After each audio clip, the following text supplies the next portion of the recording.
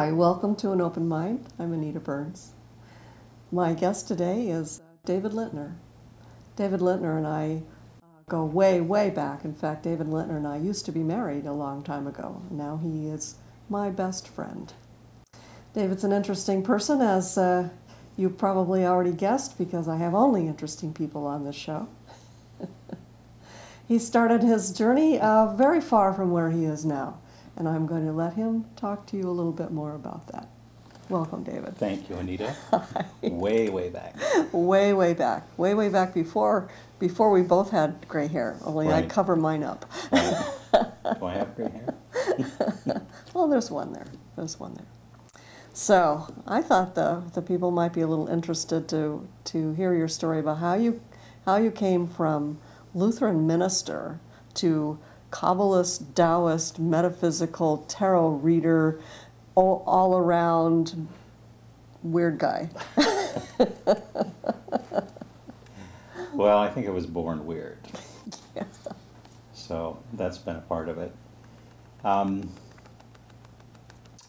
Well, the journey from Lutheran pastor to here started one Sunday morning in Houston when I was standing in the sacristy of the church getting ready for communion.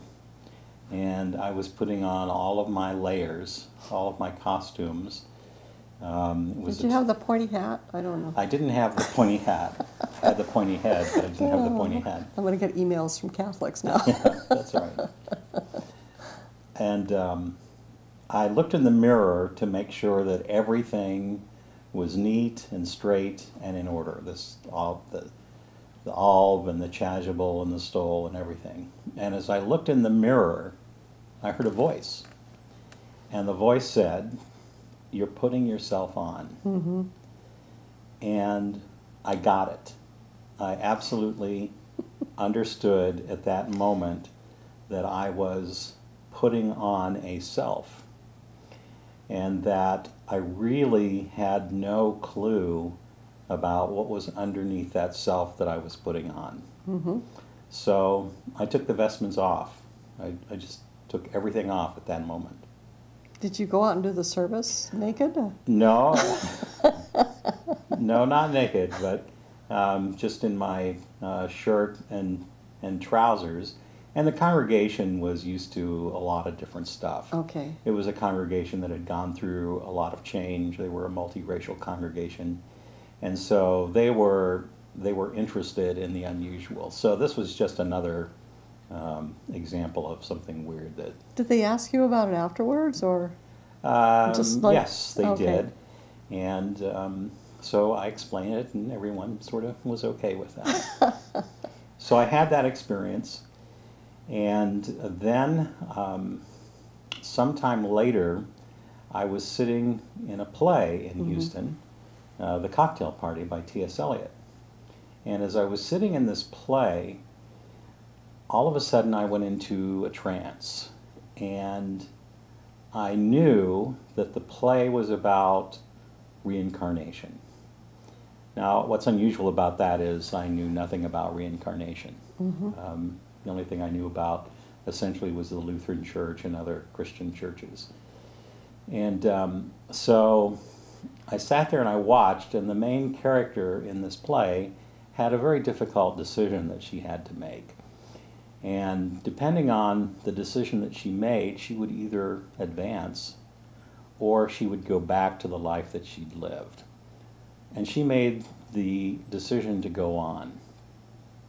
And as I looked at this, sitting in this dark theater, I had a vision. And the vision was of a kind of a blue-green luminous egg with these dark areas in it. And as I looked at it, I knew that what I was looking at was my soul. And that the dark areas in the image were bruises, if you will, of my soul that represented things that I really wasn't dealing with, things that I wasn't being honest with about myself. I was just not congruent with what I thought I believed and what I was doing.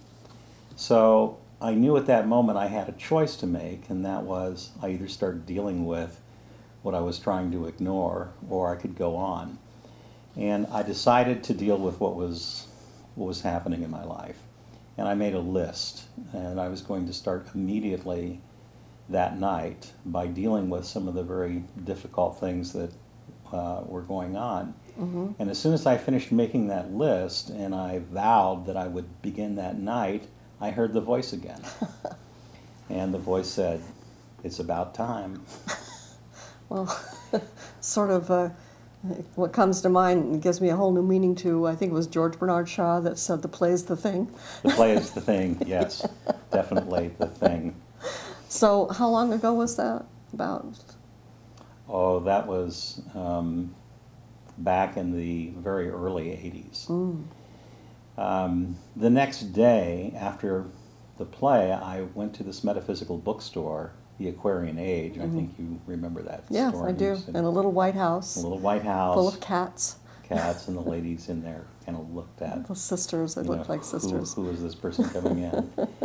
And I would go to that store and sort of look on the shelves, not certain about why I was doing that. I never bought anything until that day. And I walked into the store, and I walked over to a shelf and picked a book off the shelf immediately, opened the book to a page, and looked down and read a description of what I had experienced the night before. Wow. About a description of the soul and what it looks like, and there are dark areas in the soul that represent the things that we don't deal with in this life, and that if we don't, then after we die we have to deal with it and learn and reincarnate.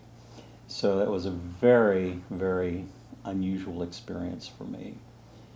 And I think it opened me up to some realities that I typically had not experienced up to that point. I'd lived a kind of a typical Lutheran story, if you will, a Lutheran Christian story.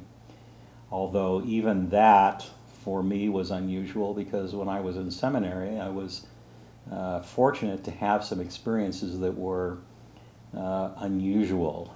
I spent a summer on the East Coast as a leisure pastor, an interdenominational thing with some people who were very interesting, and I had some challenges dealing with what was going on there.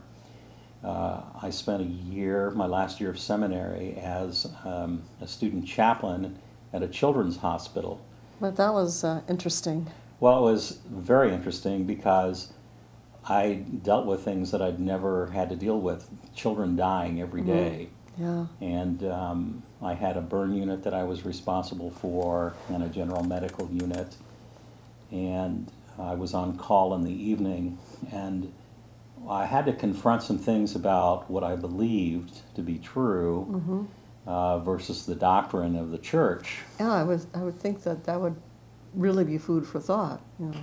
Yeah, it was quite a series of emotional encounters that I had that I think broadened my attitude a great deal, and so pushed me beyond what was acceptable and right.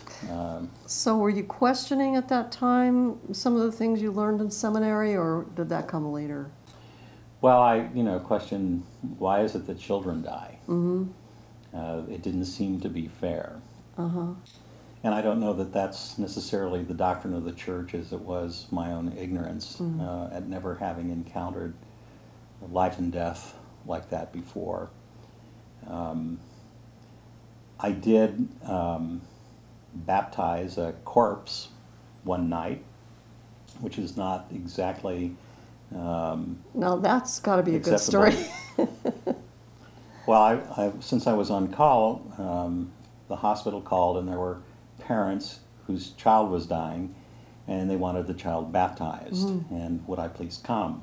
So I got in the car, and I was going to the hospital, and I was chewing over the theology of the church that taught that baptism is not a magical rite that ensures your entrance into heaven, but is more a symbol of one's joining a community, the community of faith, and that we should never baptize anyone in an emergency situation because people thought they were going to go to hell, but we should counsel people. Well, here I arrive at the hospital, and the child has died. And I thought, well, I don't have to deal with this. And the parents asked me, even though the child was dead, would I still baptize the child? And for some reason, in a split second, I said yes.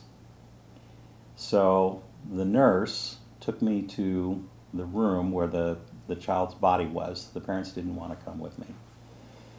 And she gave me a little paper cup and took me to the sink where I could get some water, and she left. And I thought, well, I could just say that I did it and not do it. But that's not you. I know you. Well, I made a promise, so I did it.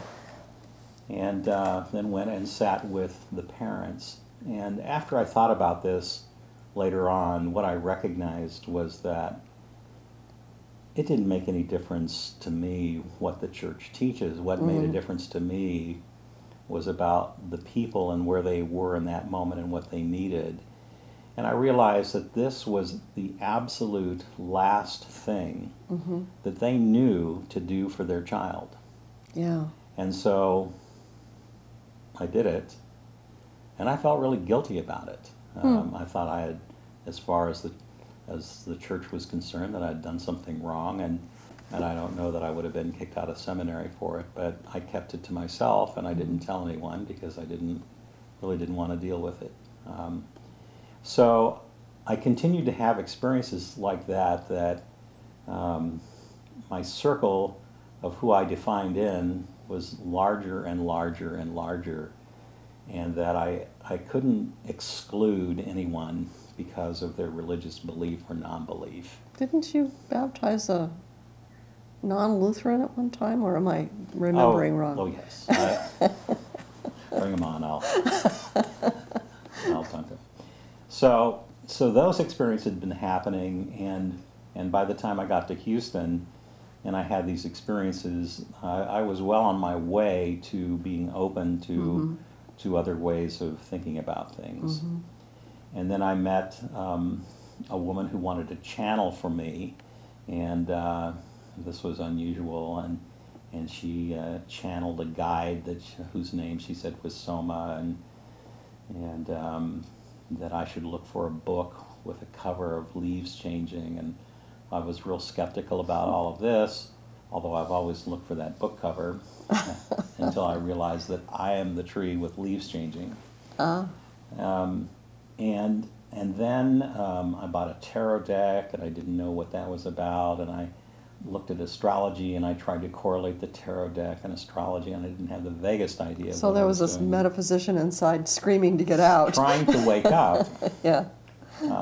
Because later, much later, I discovered how they correlate. And then I met a woman who, over a plate of pork chops, I asked about your metaphysical beliefs. That would be me, yes. And so we started that dialogue, and became closer, and eventually decided to move to California. And my friends in Texas thought I was, they feared for my soul. California. And I was moving back to California after having been in Texas for 6 years. Right. 6 long years. I loved some things about Texas I just absolutely loved, but some things I could not take. Well, you like fossil hunting. I like fossil. I did not like the summers in Houston. No, very humid. Humid. Yeah. Unlike this particular time in California where the summers are very hot and humid. But anyway, coming to California and being involved with you and your mother and her metaphysical center, the only metaphysical center named for a Mexican beer, that was Corona Light, introduced me to... It wasn't named for a Mexican beer. Oh, I know that. It was named for a cigar. That she says cigar. So... and then I had an encounter with the Vedanta Society and the Swami Swahananda. Someone introduced me to him, and I went to Swami utterly confused about everything that I was seeing and hearing, and asked him to help me become more spiritual. And he said, "You already are spiritual." Well, I didn't have the slightest idea what he meant, but he taught me to meditate, and then I said something about how I was being asked to teach classes, and I didn't know about this stuff, and what should I do about this, in his opinion. And he said, "Teach." I said, "I don't know about this." He said, "Someone has to do it." So there was it's a dirty job, but somebody's got to do it. Right. So I did, and I started having dreams and bought another tarot deck, and really started to awaken to a whole different realm of spirituality. And it was which tarot deck? It was the Golden Dawn. Golden Dawn, right. Robert Wang's Golden Dawn deck, and it was the Ace of Wands that was just really evocative for me. So I started to study, and lo and behold, here I am, some 25 years later, with a different view of spirituality. And within that time, you've also become a neurolinguistic programming trainer and developed your own model called I-mapping. What is it? I-mapping is identity mapping, and you're an accomplished poet and a writer, and you're like a Renaissance man. Still like pork chops. Still like pork chops, right? Not a vegetarian, although you were for a while. Well, you and I both were vegetarians. I was vegetarian for a long time, and you've had traveled the world and just had quite an adventurous life. So your many experiences have come together. They have, and NLP, which you and I both started taking in Houston way back in '82. That's where we met, as you remember. I do remember that, but I'm so bad with timelines. I mean, it could have been 1914 as far as I know. It might have been. I have time dyslexia. I've noticed that. Yes. So what that was about, NLP was about, was the first time that I actually found a way of thinking and being that made sense to me. I'd gone to this therapist in Houston because I was under a lot of emotional pain over a relationship breakup, and this guy was on the radio, and he was very successful, and he was very expensive, and he must be good then. He sat there for 15 minutes, and he'd go and pat me on the shoulder, and we'd make another appointment. And in the middle of that, I had chest pains, and the doctor sent me for treadmill test. And it wasn't my heart, it turned out to be stress over this relationship breakup. He sent me to buy a book on transactional analysis. I knew about transactional analysis, I'd used it, and I locked onto a book on the bookshelf about NLP called Frogs into Princes. Oh yeah, and when I opened it and read it again, I found exactly the description of what I had been thinking, because what I realized is that the pain I had was something that I was creating. It was how I was viewing the world, and that if I would change the way I thought about the world or experienced the world, then the pain would go away. And so I got a flyer in the mail from Metha Singleton, our mentor, and went to see Metha, made an appointment, and an hour later left her office remarkably changed. And I read the book. I went back to my other therapist for an appointment, and as we sat there, I recognized that he did not have a way of finding out what was happening inside me. He didn't have a way of understanding that structure of experience. So that was my last appointment, and I learned everything I possibly could from Mitha. We both were trainer's assistants and Oh, I went through remember those days. the full thing. And it gave me an opportunity then to think about how we create our sense of self, which goes back to childhood and the reason I chose to enter the ministry, because I thought this was a persona that I could wear. My father, when I was a child, his favorite name for me was Fool. And when I discovered the church as a child, a fundamentalist church, I found out I could be a fool for Christ and it would be acceptable. And then later on, as I discovered the tarot, I discovered the fool as the spiritual journeyer.